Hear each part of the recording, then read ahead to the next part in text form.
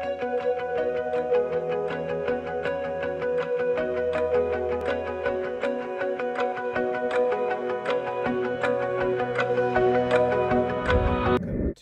a short guide to how to use Teams.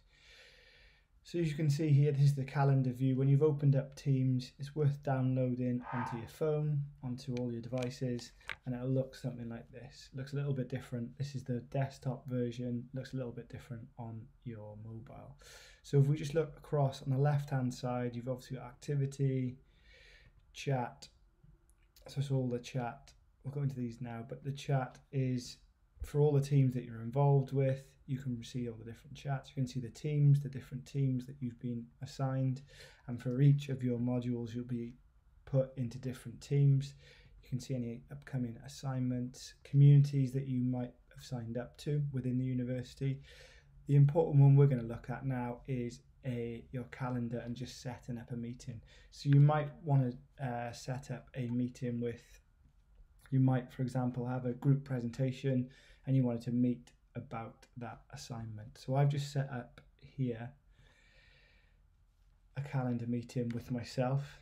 You don't have to meet with yourself, but this is just obviously to test, to show you. So in the top with the pencil there, it's got what the title of your meeting is called.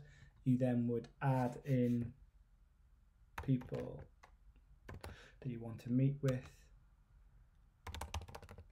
If it is with a student or if it's with a member of staff, they will be on the system. As you can see, I've been pulled through here. On here then obviously you set the time as you would any normal calendar meeting. If it's going to be a repeat meeting, so it might be a dissertation meeting with your supervisor if you're in year 3, and obviously if you wanted to add any notes then you can do that. So let's send that. So you can see here, you could just do, in the top right hand corner here, you've got meet now. If you knew a friend was online, you could just press meet now and it would do a similar sort of thing, and it would patch you right through to them, but they may not answer. Usually the best way is just to schedule a meeting.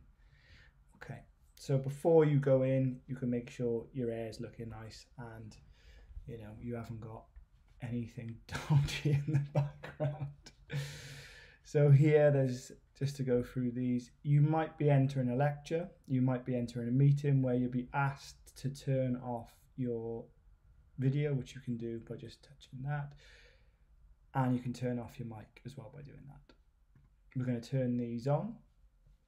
So once you're ready, your hair's all done, love, then you can go to join meeting.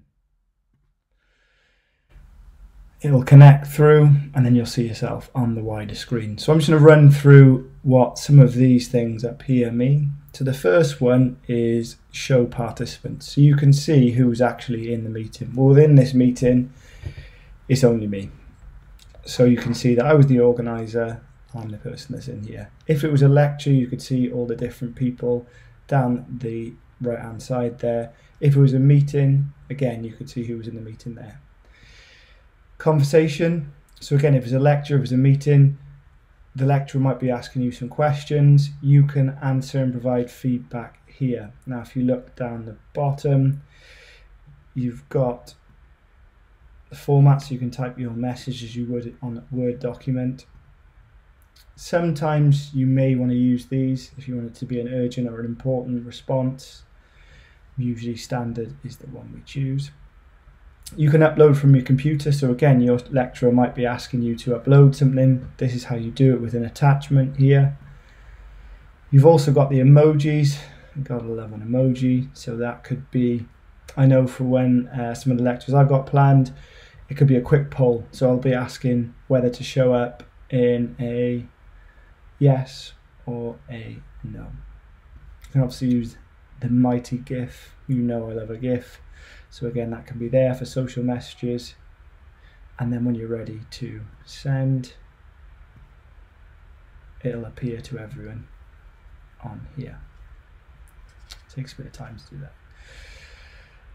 Again, during a lecture, maybe your lecturer is in the middle of a long monologue and they're talking.